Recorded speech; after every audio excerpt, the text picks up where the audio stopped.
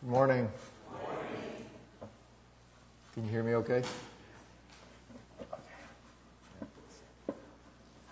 Yeah, I may not look like a nice guy, but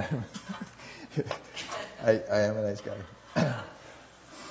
So may the words of my mouth and the meditations of my heart be acceptable in your sight, O God. So good morning, CCUMC.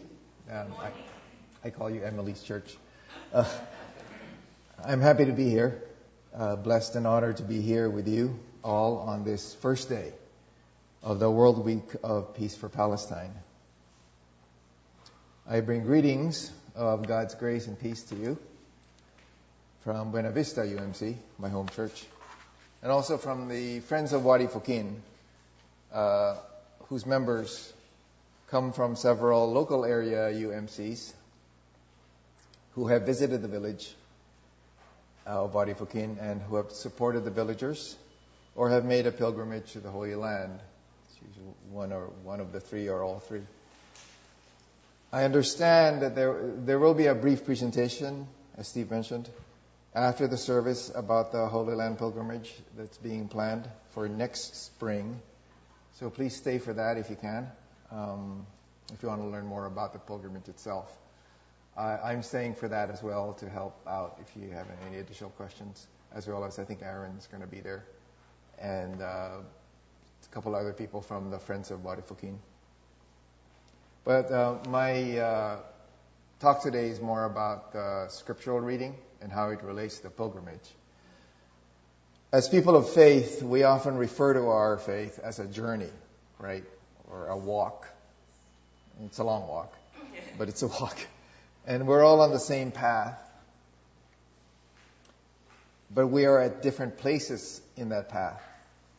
And most of us, if not all of us, have taken detours and side trips, and we've been trapped in loops along this path, and we've even gotten lost, right?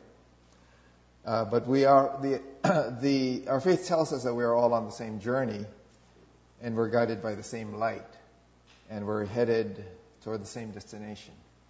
So we're all on this journey together. It's easy to forget, though, in the busyness of our daily lives. You know about our daily lives.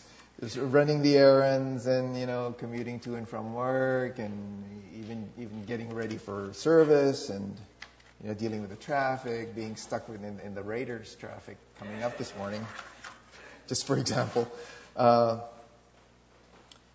It seems like we're always moving, but we're seeming to be standing still, if you know what I mean.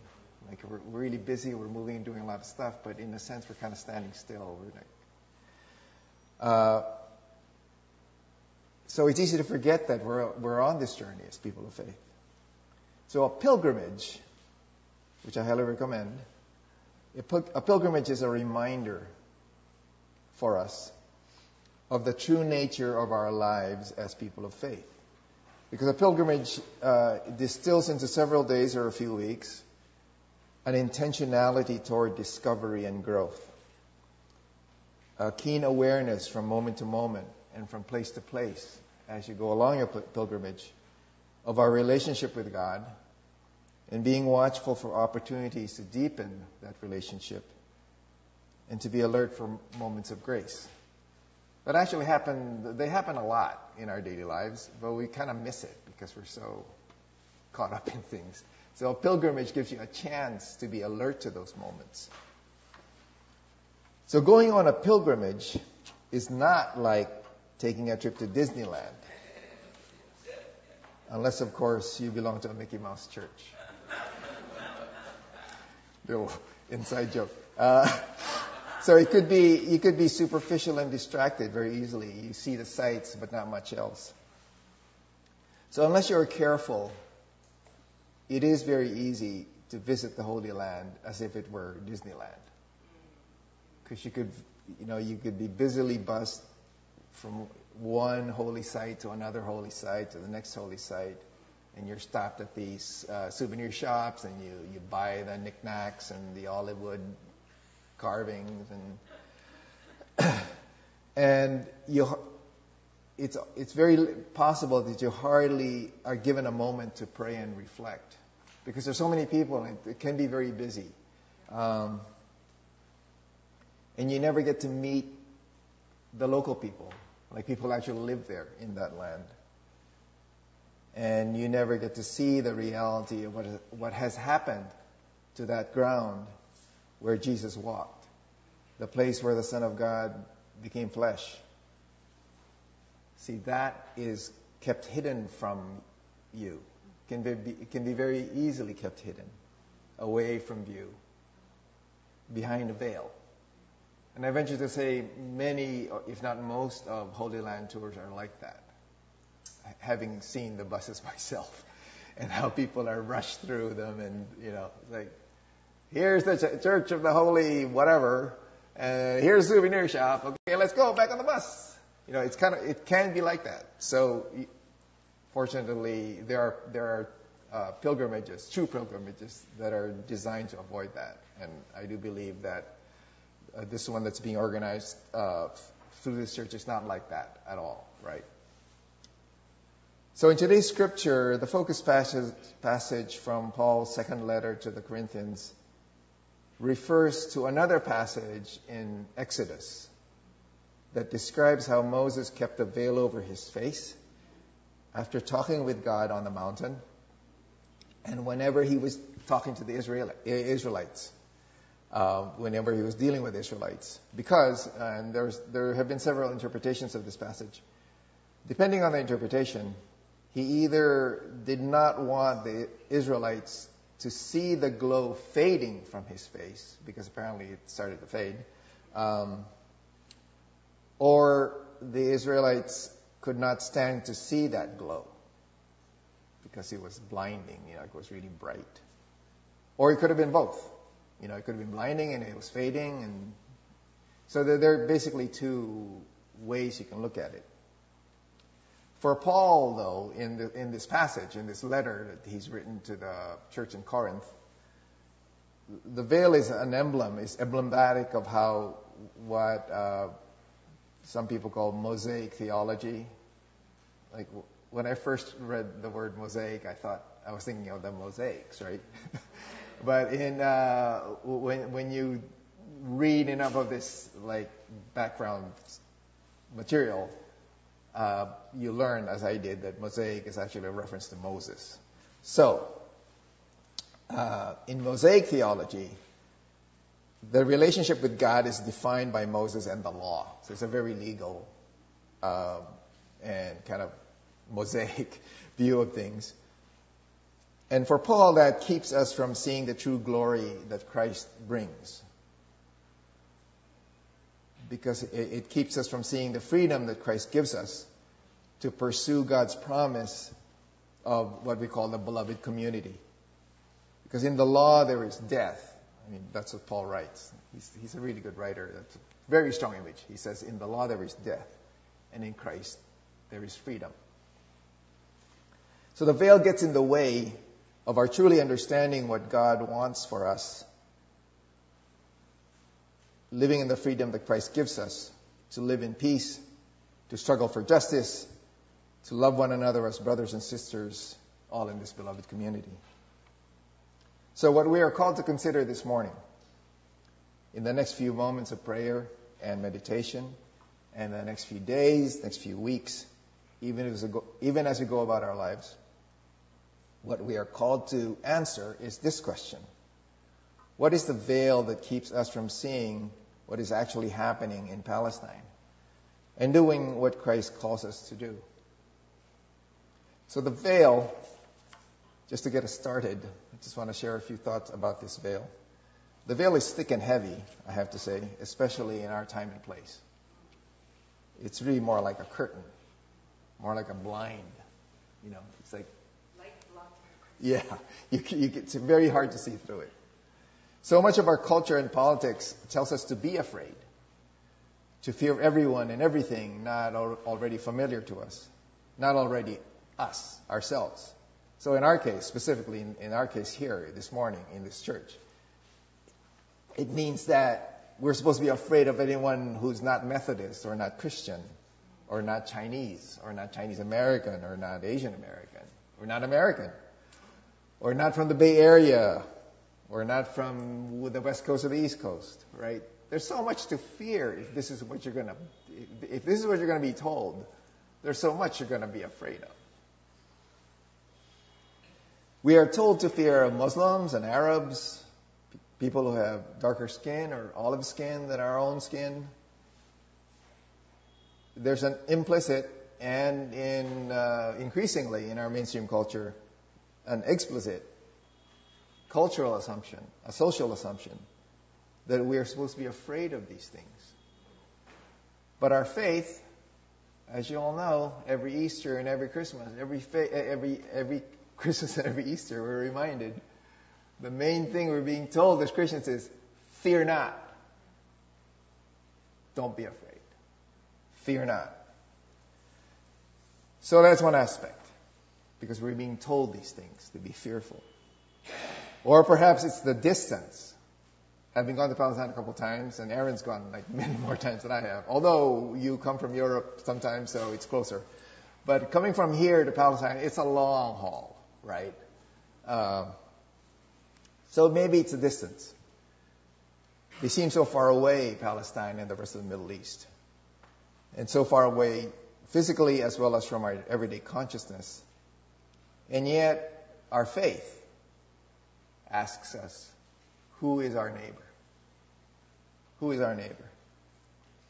Now, I don't have enough time for a history lesson here, but very quickly, we, the U.S., the United States, Great Britain, and the Western Allies, actually brought the Middle East to us by going over there and colonizing that region, dividing it up among themselves in the aftermath of the First World War.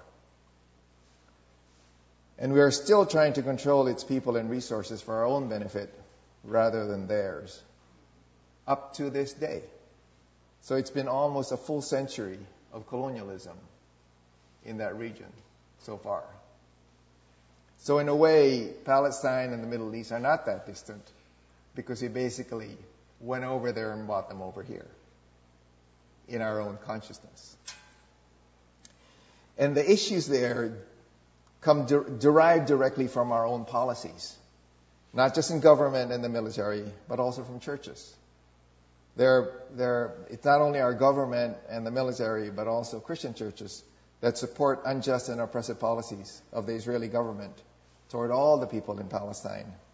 The latest, I don't know if you heard the latest news, but last week it was announced that $38 billion over the next 10 years has been promised in military aid to the Israeli government by the U.S., which is the largest single grant of military aid that our government has given to any single country. And yet our faith tells us that our Savior is the Prince of Peace. So, something not right here. The veil has many layers. This veil has many layers. And the layer that has the most profound effect on us as Christians, I just want to alert everyone to this, is the one that we barely even notice, because it's so deeply ingrained. So deeply ingrained are the assumptions in our theology and scriptural interpretation. These assumptions that we've taken, mostly the Western mainstream churches have taken in theology and scriptural interpretation, that the apologists for the Israeli government use these assumptions to defend and justify the worst transgressions against Palestinians of all faiths. So this layer that I'm talking about is precisely the veil that Paul is talking about in this passage, because it's woven from a specific Mosaic interpretation of the Scripture. Obviously, I'm not a biblical scholar. I didn't go to PSR like a lot of people, like some people. I'm not a biblical scholar, but it's apparent even to me as a layperson that so much of the pretext for the Israeli claim to the Holy Land is based on a specific interpretation that is legalistic, a literal of the law interpretation of an early covenant between God and the Hebrew people and ignores subsequent covenants that are described even in the Hebrew Scriptures. So even in the Hebrew Scriptures, there wasn't just that one original covenant. There were subsequent ones.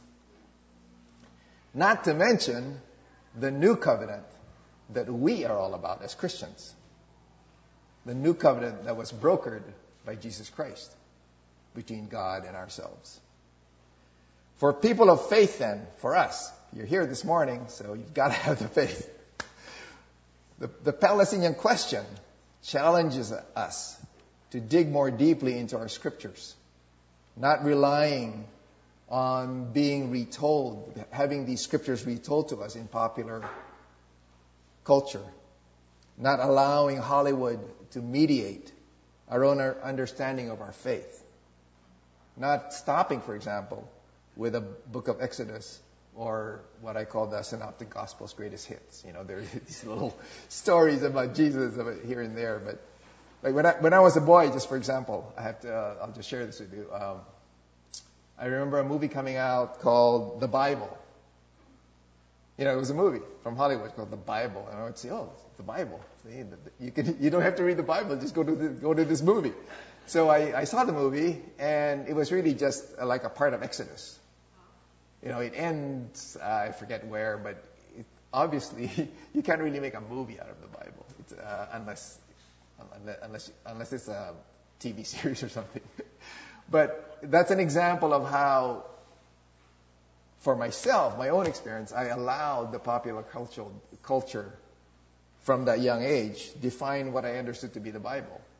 I thought for the longest time, because I was a kid, I thought for the longest time, oh, that's the Bible and it's Exodus and that's it. So there are certain assumptions that you take if that's all you know about what the Bible is about, what our relationship with God is, and what theological basis or lack of it there might be for what is the current claim by the Israelis over the land of Palestine. So we need to understand this veil so that we can lift it from our eyes and our hearts. So we need to peel back the layers of fear, of distance. We need to peel back cultural assumptions, theological dogma, because we have been given the freedom by Christ to see the glory of God and to struggle for it.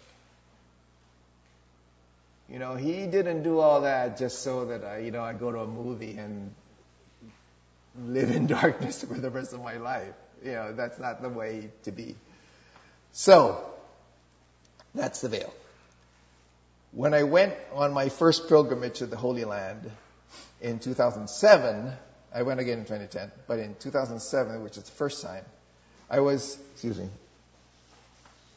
with a group of peacemakers from various faiths, Christian, Muslim, Jew, Hindu, and all of us were trying to understand and respond from our respective religions to the facts on the ground, the actual conditions of Palestinian people of all faiths, and the unjust and oppressive Israeli occupation of all of Palestine.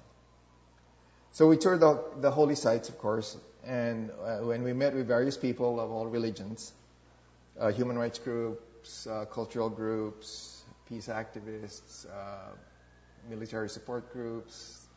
It was really quite an experience. My trip in 2010 was different, but I'm describing to you my first experience of it.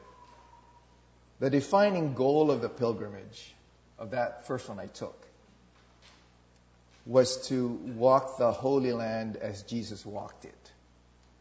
That's how it was positioned to us. And Jesus was a Palestinian Jew living under Roman occupation. So that was the major context for us. And as it turned out, it was very easy for me, as an ethnic, racial, and religious minority, in an occupied land, to assume that perspective. You know, I could see it. And I'm not saying that it was exactly the way Jesus might have seen it, Palestinian Jew under Roman occupation. But for a Filipino-American Christian touring the Holy Land amongst Palestinians occupied by the Israelis, I could relate. So we were given lots of materials to study and review in preparation for the trip, but nothing really prepares you, or me, nothing really prepared me for what I saw there. Partly because as a pilgrim, I had high hopes but no expectations. I would recommend that's the best way to go into pilgrimage. You have high hopes but no expectations.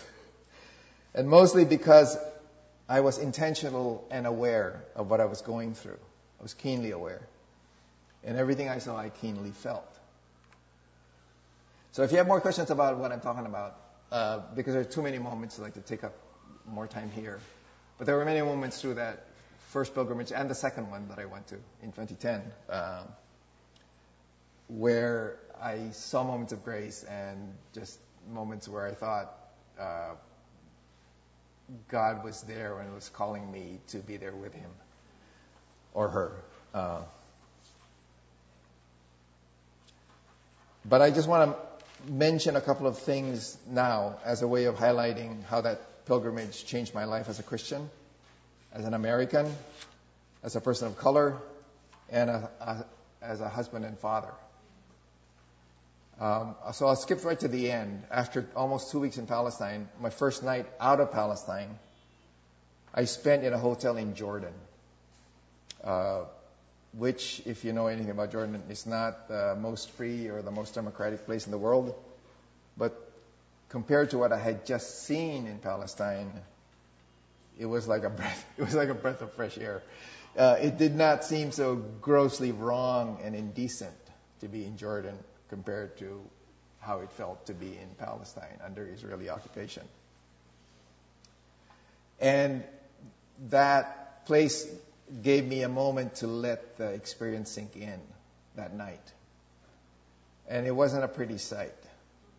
I'll just confess to you that in the Catholic tradition, I don't know if any of you are former Catholics, but in the Catholic tradition, there is the idea of the dark night of the soul. I don't know if you've heard that expression. And that first night out in 2007, my first night out of Palestine, for me, was one of my darkest nights. One of the darkest nights of my soul, I guess.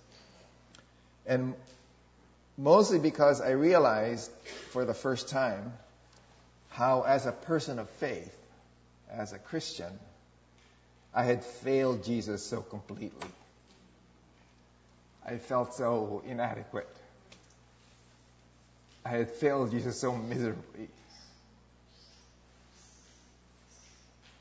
And mostly it was, a lot of it was the grief of realizing the irony that on the very land that we call holy, because our Savior walked there, because that land where he became one of us, he became flesh, he became one of us there, and taught us and showed us the way there. On that very land, I had just witnessed the grossest, most systematic, officially sanctioned transgressions against God's children. And I was part of it. As an American, as a Christian, I was part of it. I helped enable it. So that was a tough night. As you can tell, even now describing it to you, I'm having a tough time.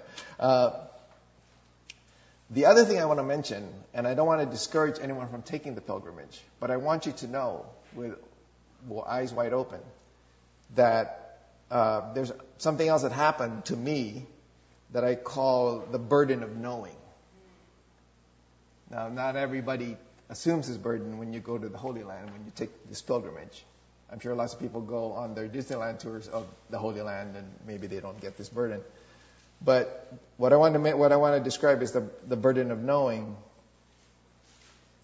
I basically assumed that burden since 2007, and my wife and my daughter, who went together in 2013, they also have this burden now. So I just want to tell you what it's like. It's a burden because once you understand what is going on there and how it relates to you as a person of faith and as a citizen of the United States, and of this world, then you cannot be casual about your faith anymore. There's no easy way to... I can't sugarcoat it for you, right? You can't be casual. You're going to get serious. It's going to mean something. Your faith is going to mean something to you. You cannot coast on your responsibilities of citizenship as an American citizen, as a citizen of the world. And every now and then you cannot help but feel a deep, deep sadness for how your church has failed to listen to its Savior. We have failed in so many ways. It's sad. And how your country has failed the world. Now and then it just hits you. It hits me. I see my daughter. My wife's talking at another church. My daughter's talking at another church. And when I've seen them do that, when I've seen my daughter's like 20. And of course, to anyone who's a dad, your daughter's always that kid, right? So to see your daughter at 20 years old share this grief, it's really something. So you're going to know this. And I think, though, it's always better to know than not to know. It's always better to deepen your faith than to be shallow about it. It's always better to mean it than to be casual, right? So I hope some of you are able to go to this pilgrimage, and that all of you, if you're unable to go, the ones who don't go, I really pray that you are able to follow your pilgrims from afar, from here, and get to know God better through them. So thank you for listening, and may God's peace be with us all.